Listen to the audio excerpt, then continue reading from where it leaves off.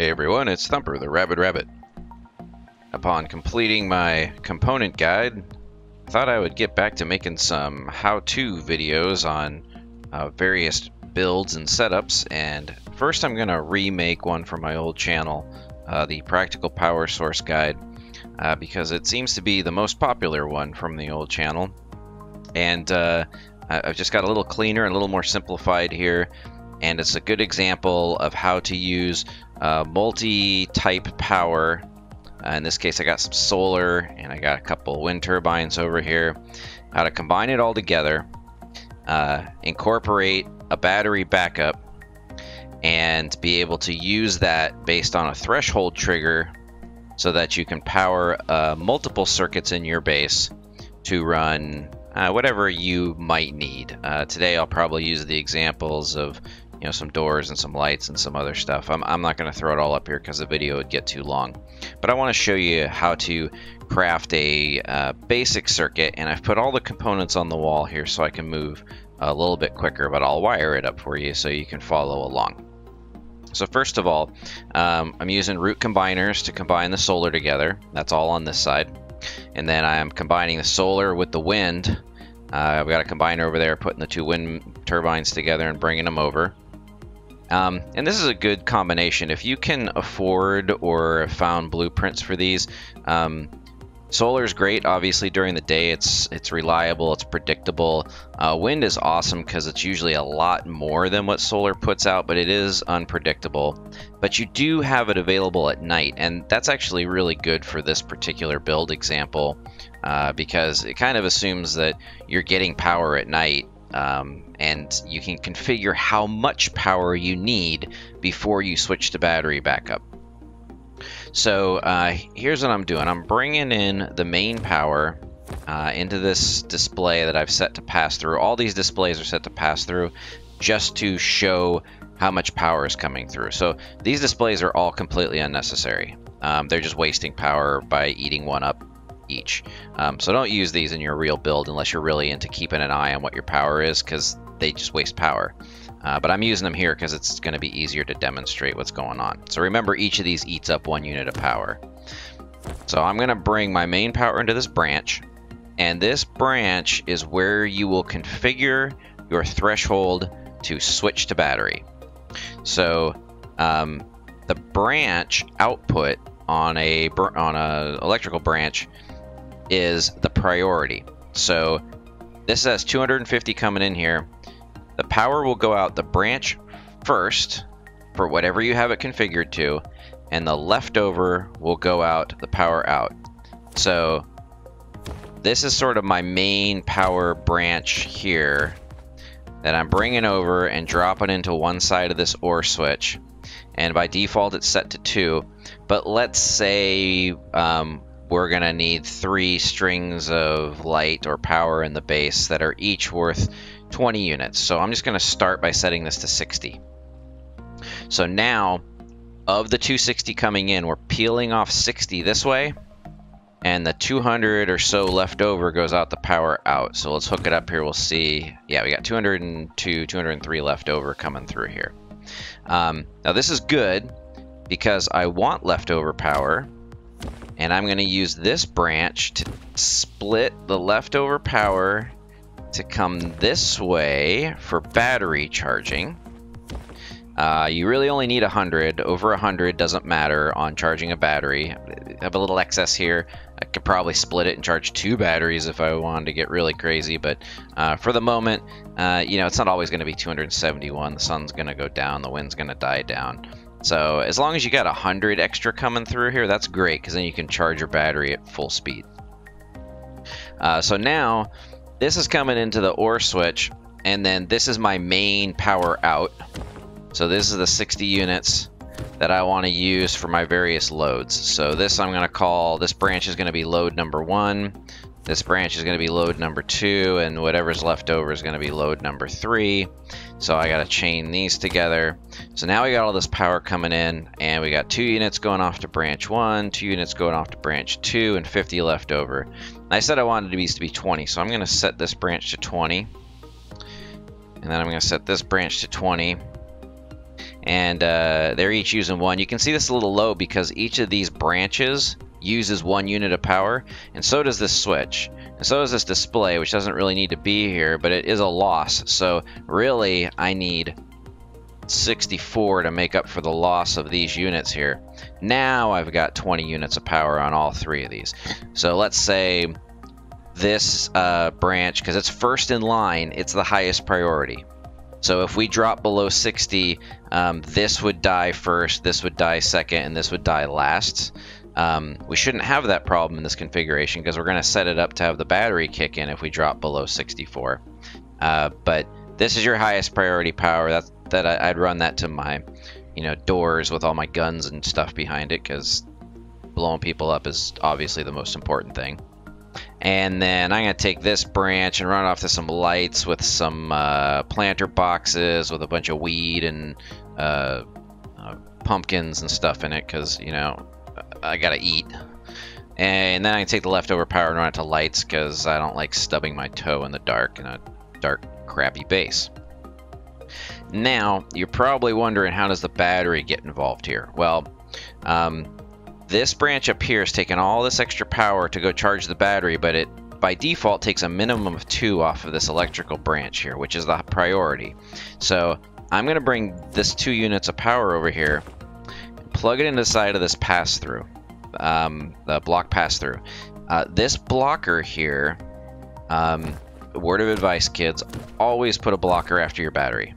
A blocker that has the active block pass-through to block power doesn't act as a load. So you can see battery's not going to count down at all while the blocker is powered on and triggered here. So all that extra power is coming in here and it's charging my battery up. We already got 11 minutes on here and climbing. This is fantastic. So we got a good battery charge going here. And then I'm going to bring the blocker output over. And this is going to the other side of the OR switch, because the OR switch is the beginning of my sort of main power output bus, and it has to make a decision between using battery power and using the live main power input. But if this battery kicks in, it's going to put out 100, so it's going to win. So if we turn that battery on, it's gonna win in this decision right here. The OR switch always takes the highest of the 2 inputs. It doesn't combine them. It takes the highest of the 2. So as soon as that battery kicks in and there's 100 units coming in, it's gonna use the battery. Now you're probably wondering, what causes the battery to kick in? Well, earlier I mentioned that this branch is the configured threshold for when the battery kicks in, and the reason I said that is it's going to take 64 first, and then whatever's left over goes up here to charge and turn off the battery. But the branch is the priority. So if we drop below 64 units of power here, there's not going to be anything left coming out. And so the leftover as it drops is no longer going to have any leftover to charge the battery. And when it drops below 64, there's not going to be enough left for this branch. And when there's not enough left for this branch, boom, battery kicks in.